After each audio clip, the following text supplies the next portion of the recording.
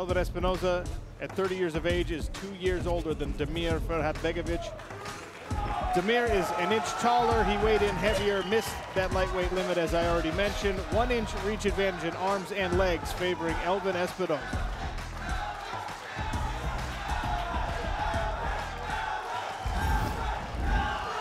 Larry Folsom oversees our main events. You ready? You ready? A lot of Espinoza fans here in the building. Espinoza in the black trunks and southpaw stance. Damir Ferhatbegovic in the gray trunks. Inside leg kick to open the action. Last time we saw Ferhatbegovic here in the Challenger Series, Kenny, it was a first-round knockout victory. Very impressive hands and power from the Bosnian barn cat. Yeah, definitely possesses a lot of power, especially in that right hand. He'll be looking for that here against Espinoza, who he believes is going to try to look to take him down. He's been working a lot on his grappling in order to prevent that takedown. Good jab from Espinoza.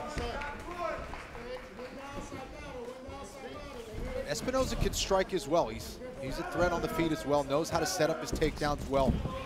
It'll be a very interesting matchup. Yeah, 3 knockouts, 3 submissions, 1 decision for Elvin Espinoza. This is his first trip to the Challenger Series cage, but he actually fought in the PFL Smart Cage twice in showcase bouts. 2-0 so far. Yeah, there's that shot. Damir doing a good job of getting that underhook. Espinoza trying to hook that leg. He gets takedown right into side control.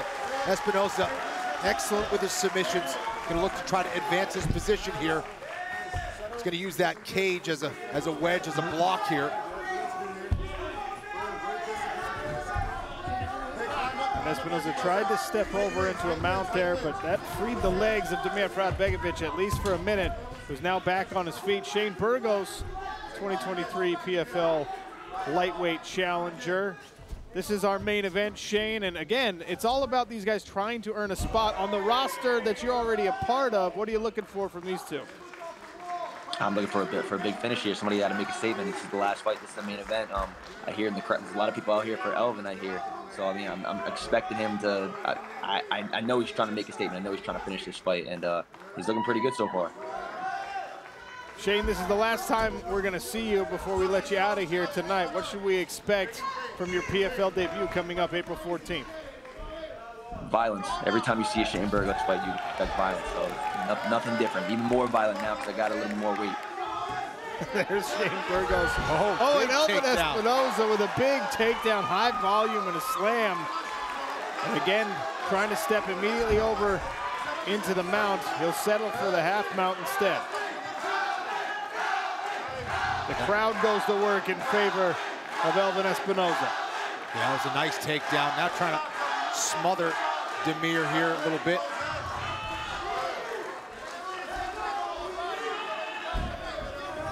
Three minutes gone here in round number 1. Espinoza working this front quarter here.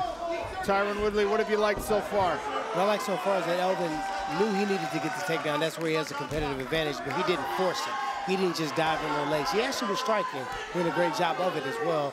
And Damir was not trying to just get taken down. He was defending very effectively, but he is in a half-mount position right now, and he's looking to employ some strikes and try to get to an advantage position. This is the last fight. They need to finish. The fights before have really blown it away, so they have to get a finish in this fight to really sway us to the other side.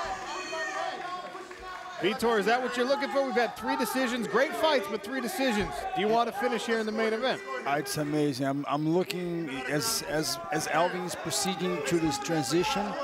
He looks very efficient on his transition. Like Tyrone said, he's not just looking for the takedown. He's having the right time and look impressive. You know, both guys are fighting as the main event. You know, they're putting hard. Michael Carter-Williams, sometimes when a fighter misses weight, it indicates that maybe they're a little out of shape, but this one goes deep. Is Damir in trouble? Well, he's looking all right now after he got up, but, you know, Espinoza's been doing a good job of fighting, you know, his game, getting the takedown, several takedowns and really putting the pressure on him, but, you know, we'll see right now as we're back on the feet. Good right hand on the counter there. Ian Parker, how do you see this fight? I think Espinoza's doing everything correct, utilizing the wrestling, taking away the power from Damir. If he keeps doing that, he's going to win this fight. Couple of nice jabs there from Espinoza before the head movement kicks in for Damir, who uncorks a combination of his own and backs up Espinoza.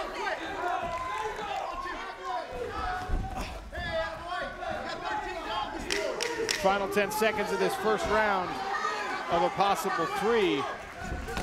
Spinning back fist from Damir Ferhatbegovic.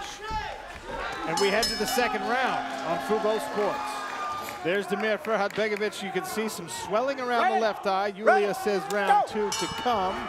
Espinoza once again in the southpaw stance, opens with a jab.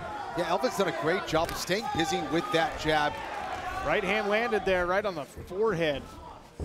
Damir Ferhatbegovic, dangerous hands, but that was a jab from Espinoza that snapped the Bosnian Barn Cat's head back. Yeah, it's backing him up, and it's also allowing him to set up takedowns. He can level change with it. There it is right there. Good sprawl here from Ferhatbegovic. Oh, Damir tried to throw, but Espinoza balanced it out. Exactly. Miscalculation there from Damir.